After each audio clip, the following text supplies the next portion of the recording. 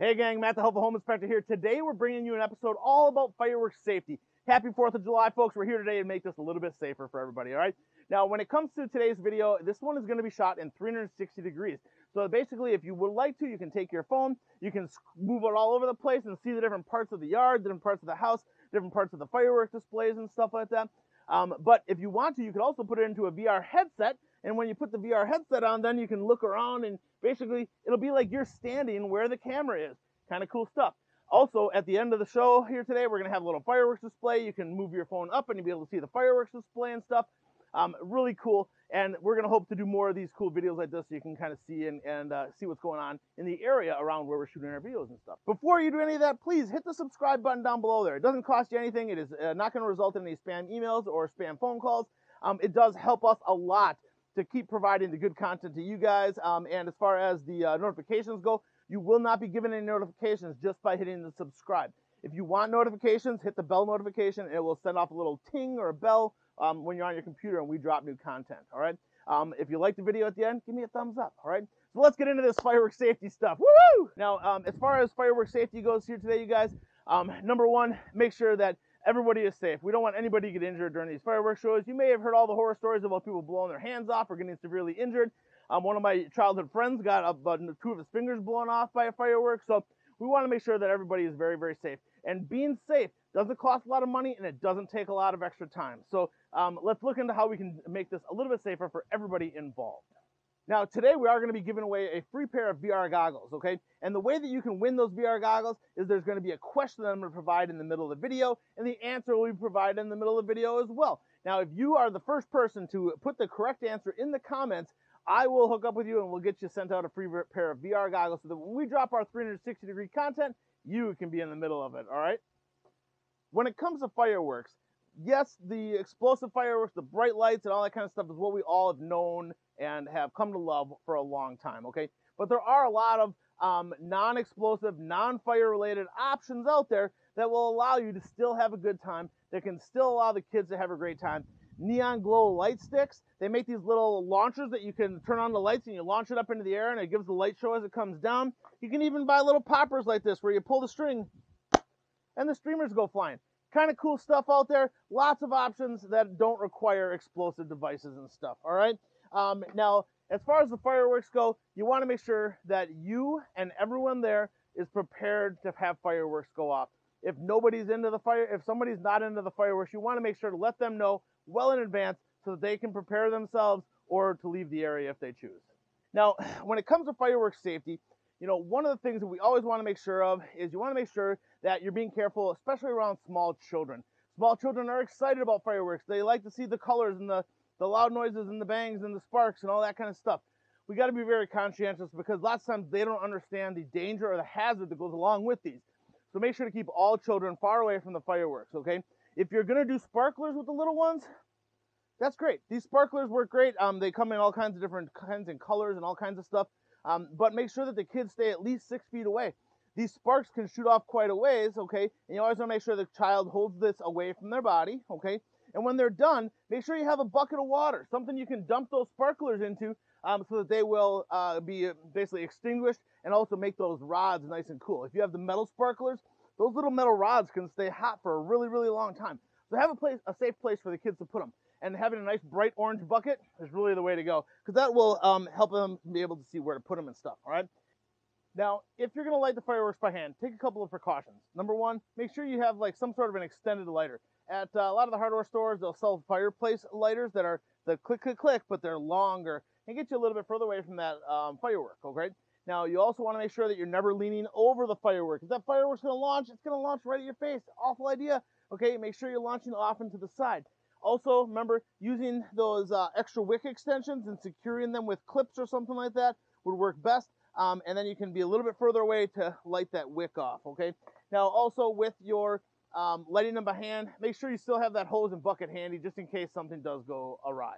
Now, let's get into the fireworks. Now, fireworks come in all different shapes and sizes. You can get little tiny ones, even tinier ones, okay? And you can get bigger ones that are going to do larger, have more shows and go higher and be brighter and all that kind of stuff. Make sure you know what you're purchasing, okay? Make sure that it is legal and allowed in your municipality, okay? If you need to acquire a permit, get a permit. Most of the dealerships that are in your area are going to sell permits for your area, and you want to make sure that you have that permit purchased. Usually they're $3 to $5, something like that. Not very expensive, but definitely something you want to make sure to get. Now, most of the places are also going to have a pamphlet about fireworks safety, and you can read through this and kind of gives you some good tips and tricks on how to maintain and take care of the fireworks, how to make sure that they're going to be safe, and how to light them off safely. All right. Now, basically, when it comes to fireworks, there's two ways to light them off. One, you can light them by hand, okay, which is going to involve a fuse, and it's going to involve a lighter of some kind, some sort of ignition device, okay? Now, the other way to go is a mechanical radio-controlled device, and basically the radio-controlled device is going to look somewhat like this. There's other ones out there, but this is the one that I purchased. This is available on Amazon. We will have this linked in our description below, that if you would like to go and purchase this, you may. Now, with these types of devices, you can have your firework 100 feet away from you. Push a button and launch the fireworks. So little kids can launch fireworks here safely, okay, instead of sending them up to an explosive device with a lighter. It just doesn't sound like a bright idea, right? So these devices, not very expensive, but can make your operation a lot safer. Now, these types of devices do require other types of hardware. One is going to be a receiver. So this device is basically going to have the wire going into it, and then this is the part that ignites the firework at the end here. And you got to buy these little ignition wires as well, okay? Now, when it comes to these ignition wires, the easy way to hook these up, okay, is you're going to lift up the top. You're going to put your wick of your device down into the red barrel there, and you're going to pull this back down into the tube, and it basically makes a nice little pressure fit. This black part here is what's going to ignite the firework on fire and get it to launch, or ignite in this case, all right? You then would pull, and that'll hold the firework in there. Then you're going to pull the plastic off the ends here, which will expose the two little wires. Now, for our purposes, the device that we have, folding these wires over helps a lot. So I'm going to fold them over. I'm going to insert them into the ignition device. Now, the ignition device has 1, 2, 3, and 4 slots where you can hook up 4 different fireworks, okay, or have 4 different ignitions. So I'm going to put that in there, this in here, and it doesn't matter which side you put it in. It's basically just completing, when you push the button on the control device here, it's going to complete that circuit and send electricity through these wires, igniting the end on this, okay, just like if you were to launch like a model rocket or something like that, okay?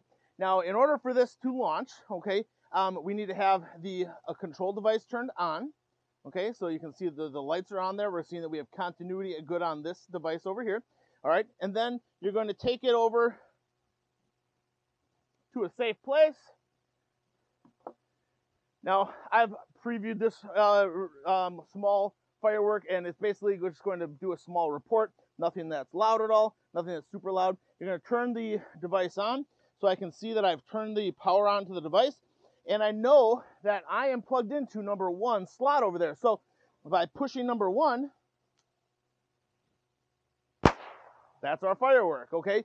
Pretty simple, pretty easy operation, and you can be a safe distance away, not having to worry about how fast you can run or how far you can throw, which both are not very good ideas, okay?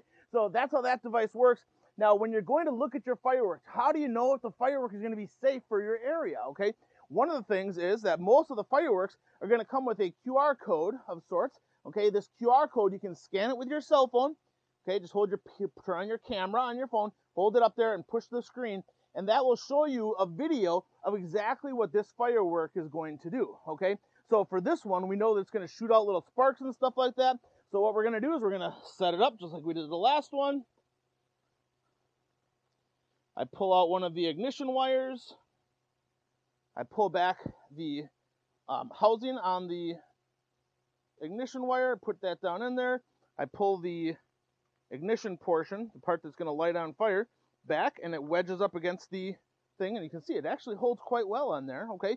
Then I'm going to go over to the stand. Before I do that, though, I want to make sure to turn that off so that nobody can accidentally push the buttons while I'm over there. So the control device is turned off. I'm also going to turn the switcher off over here. So the switcher has a button on it as well. Turn that off. I'm going to get the used one out.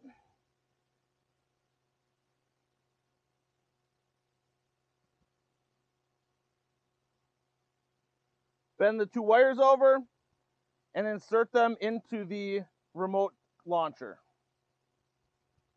Turn the remote launching device on. And now that remote launcher, I'm in spot 2 this time. So on the launcher here, the controller, I'm going to turn the power on.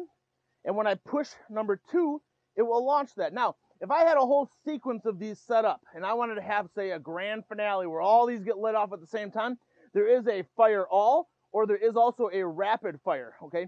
Tonight, when we're doing the kind of the fireworks show, there's going to be a rapid fire, and it's going to fire one, then the other, then the other, then the other, and they're all going to go off and make a bunch of cool light show for us, all right? So with this one, we're going to push number 2, and if you want, you can scroll and on your phone, okay? When you go on your phone, and you're just watching on your phone maybe, all you need to do is move your phone to the left, and you'll be able to see the fireworks that are over there, okay? If you want to see up, you can move it up. See down, you can move it down, and you'll be able to see that. You can also, if you don't want to move your phone, you can take your finger on your screen and swipe it around and see the whole area as to what's going on here at the house, all right?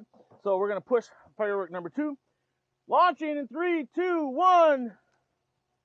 You can see that's ignite, and then it's going to have the sparks going off over there.